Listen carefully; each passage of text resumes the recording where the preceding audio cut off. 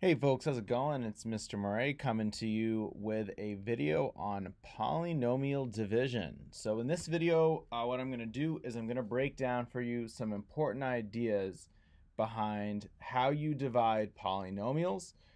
In class, we learned how to use the area method or the box method to kind of reverse multiplication and turn it into division, because we talked about how if we know the product that we get from the box and we know one of the numbers we multiplied, finding the other number that we multiplied is the same thing as doing division.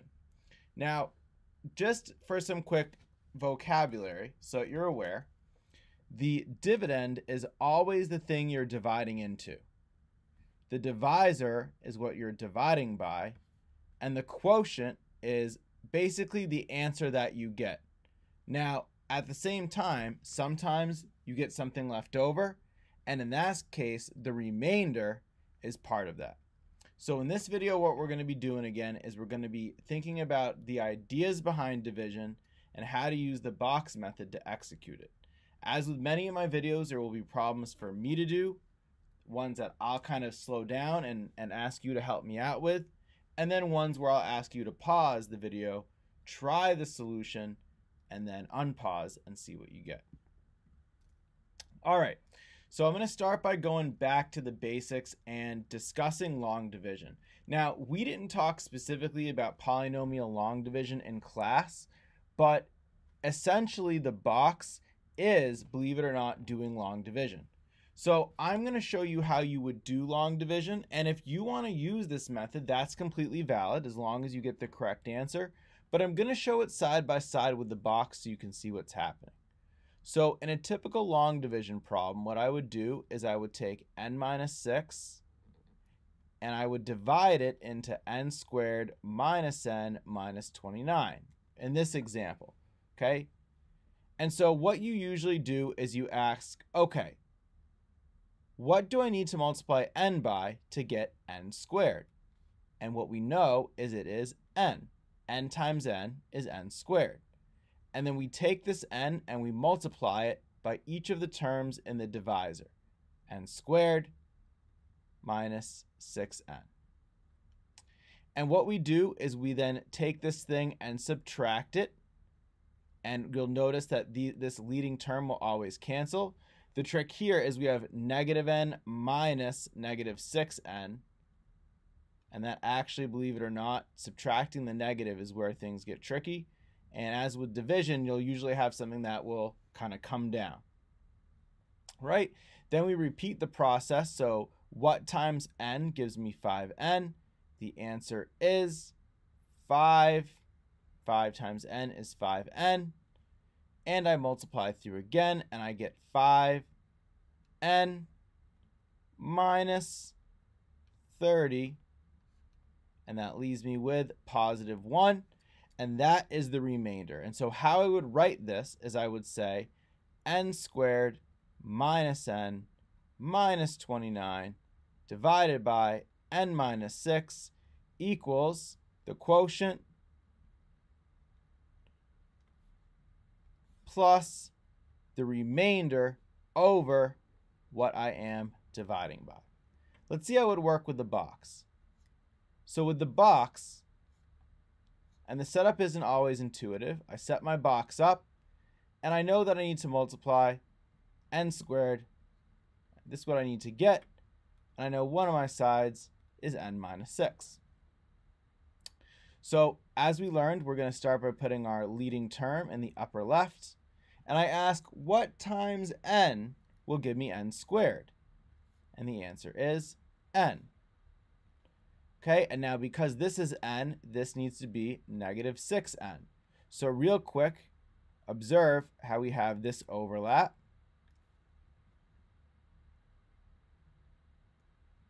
Okay, and then I say, wait a minute, I need a total of negative 1n in my answer. So that must mean that I need to put 5n over here so that, remember, the like terms on the diagonals add up.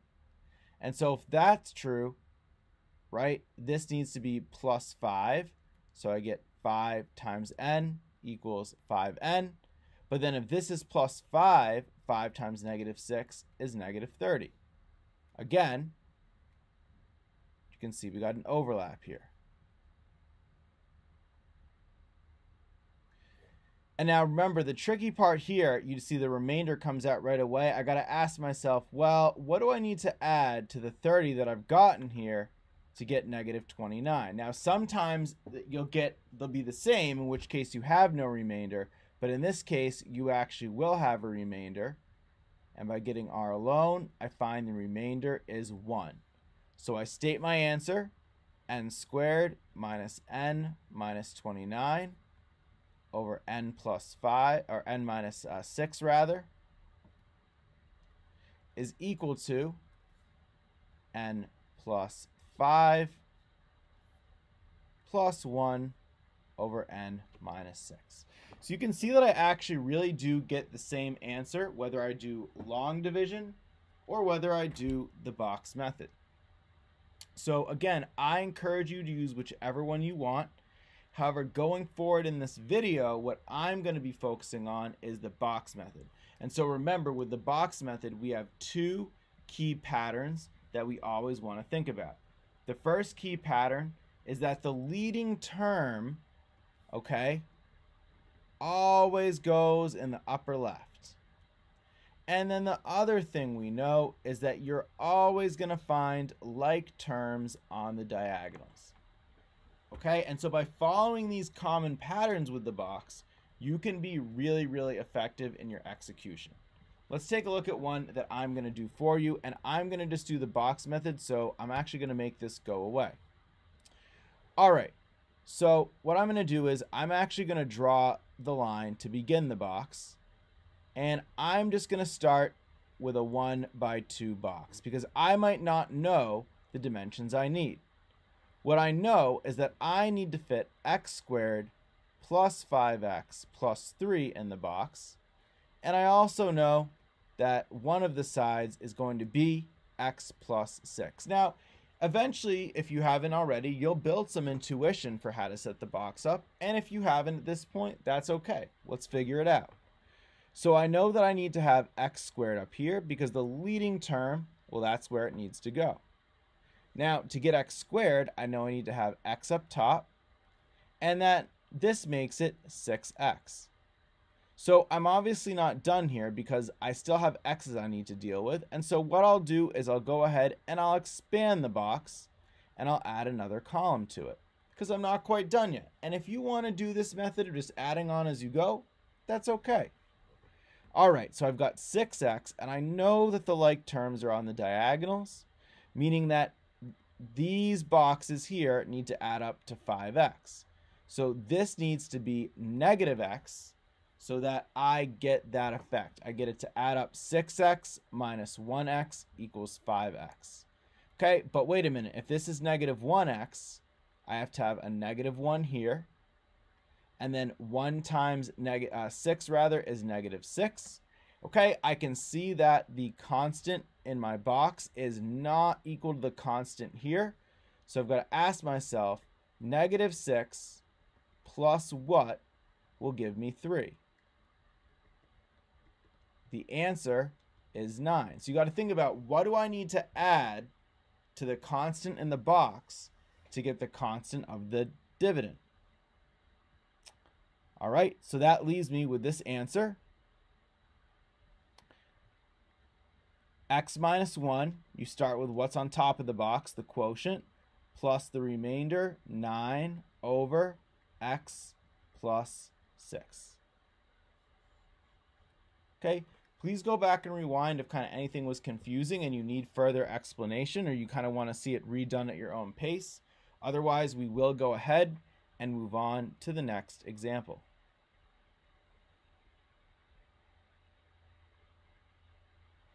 All right. So this one's going to get kind of more confusing, and I apologize for having this one there, but it's okay. We're dealing with a cubic, and one thing we do know is that the biggest power of x here is 3, and the biggest power of x here is 1. And it is actually true that if you take the biggest power of x in the dividend and divide by the subtract the biggest power of x rather in the divisor, that's going to tell you the biggest power of x in the quotient. And that's actually helpful in terms of helping you think of the box. But if you didn't, that's okay. Let's start and say, well, what if it was a 2 by 2? Okay. All right, so let's set this up. We know we have p minus 5. That's what we're dividing by. So again, leading coefficient in the upper left. So if this is p cubed, I need this to be p squared. So p squared times p is p cubed. Now I've got p squared times negative 5 p squared. I know the p squareds are on the diagonals. So that's me. I need another negative 5p squared so that these add up to negative 10p squared. Now I put a negative 5p because negative 5p times p is negative 5p squared. And now in this box I put 25p. I am going to need to add on to this box because it looks like I need to finish off here. So I have 25p already, and I need to get down to 20. So I need negative 5p here, making this negative 5. So that negative 5 times p is negative 5p. And now I do 5 times 5, or negative 5 times 5, which is 25. I'm shooting for 26. So here I can see that I just need to add 1 to get to 26. So my answer is going to be p squared minus 5p minus 5 plus 1 over p minus 5. And remember, your remainder is always that number that you get, usually it's going to be a constant, over the polynomial that you're dividing by, the divisor, in this case, p minus 5. Okay, folks, so again, please go back, rewind, and review anything if necessary, and then in a moment we will move on to another example.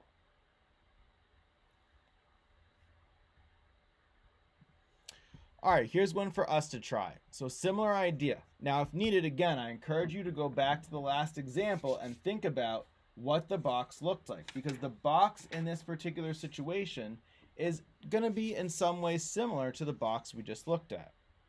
So first of all, let's think about how many rows is our box going to have based on our divisor. Our box needs to have 2 rows. So I'm going to start with a 1. And now if you know the dimensions of the box already, go for it. But I know this box needs to have 2 rows. 1 for p and 1 for negative 5. So what's going to go up here in this part? What are we going to put here, folks? This is going to be p cubed. Okay? So now we think about what times p gives me p cubed. It is p squared. Now, if I have p squared here, I know this box has to be negative 5 times p squared, which is negative 5p squared. Do I need to expand the box?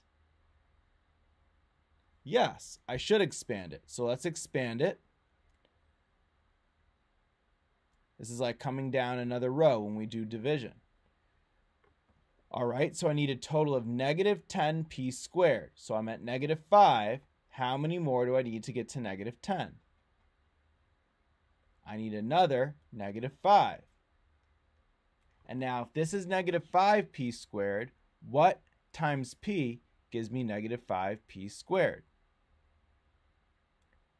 Well, I need a p to give me the p squared and a negative 5 to get me that negative 5. All right, and now think about if this is negative 5p and this is negative 5, what will go here? 25p, because we get negative 5 times negative 5 gives me 25, and then the p gives me the p. All right, adding on another column we will need to do, because we're not quite done until we get to the number in the bottom right. We're not done. So then I add another negative 5p because I need to get down to positive 20, and this gives me a -5, giving me a positive 25 here. Now, folks, think about it. Do I have a remainder? Yes, I do, because the constant here is not equal to the constant here. So I have a remainder. What is my remainder?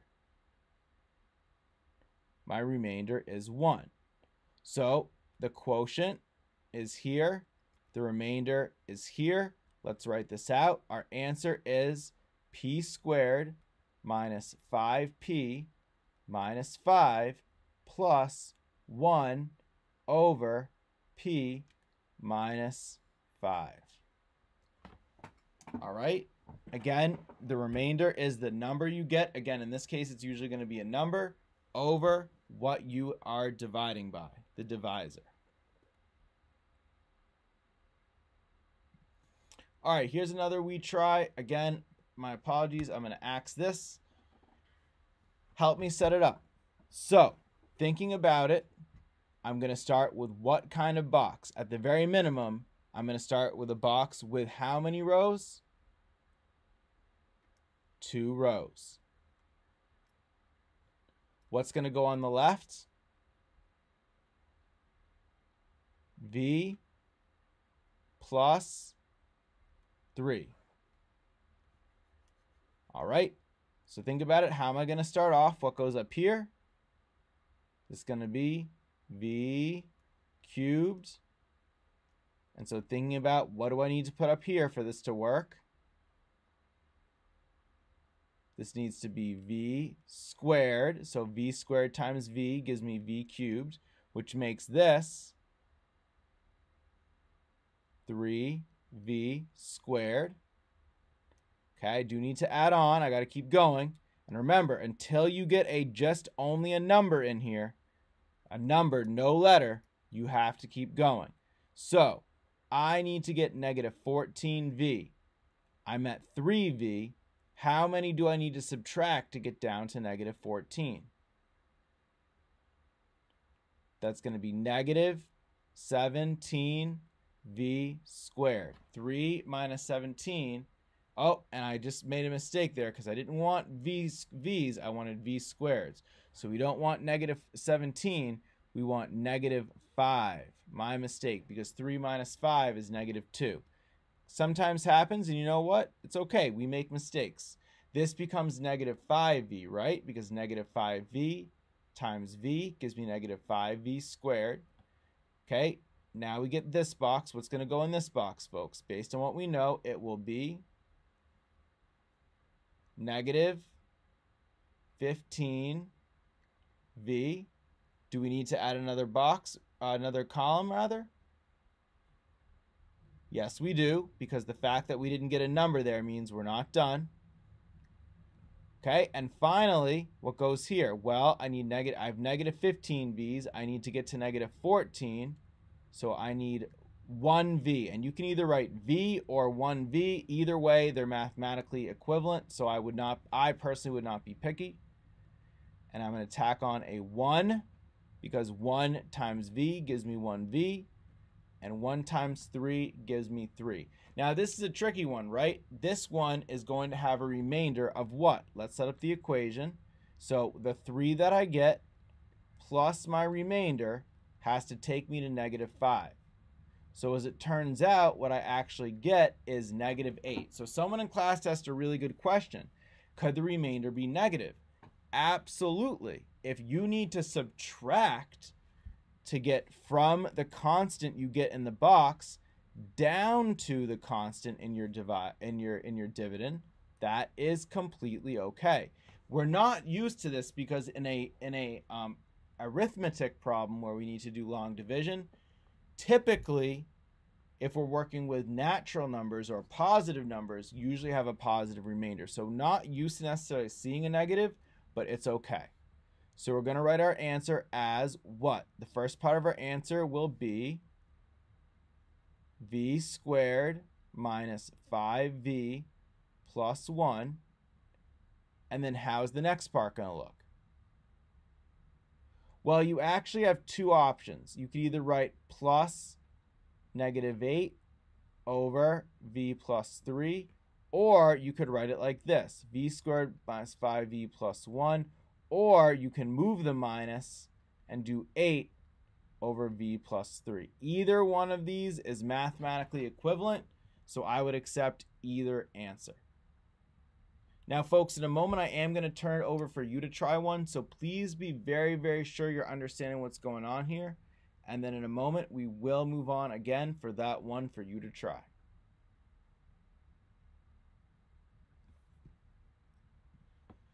All right, folks, here is a little you try. So again, I super duper encourage you to go back and review anything we've done previously, but what I need you to do is please take a minute to pause the video, try to execute this division problem, and then when you're ready, unpause, and you can see what I got.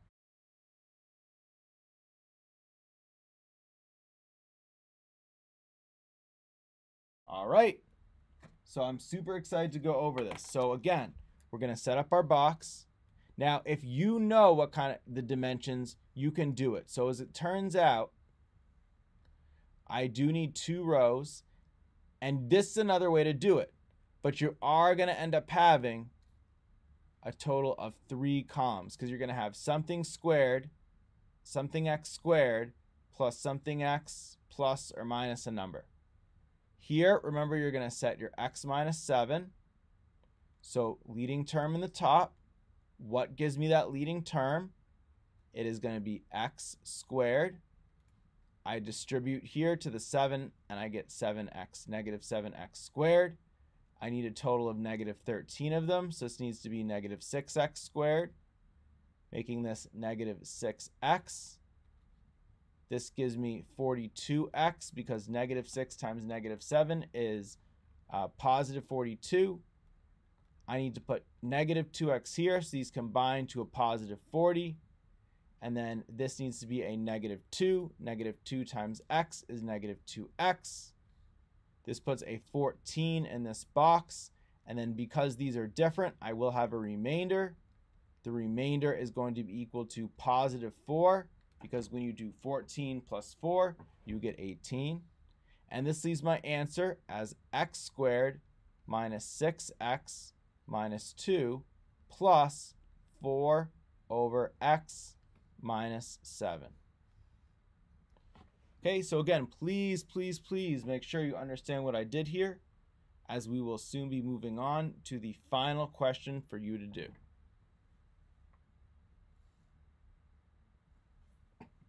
All right, one last one. Let's crank this out. So you can see in many ways this is similar to what we just did. Please take a moment, help me out, make the most of this. Pause the video. Please try to solve this division problem, and then in a moment you can unpause and see what I got.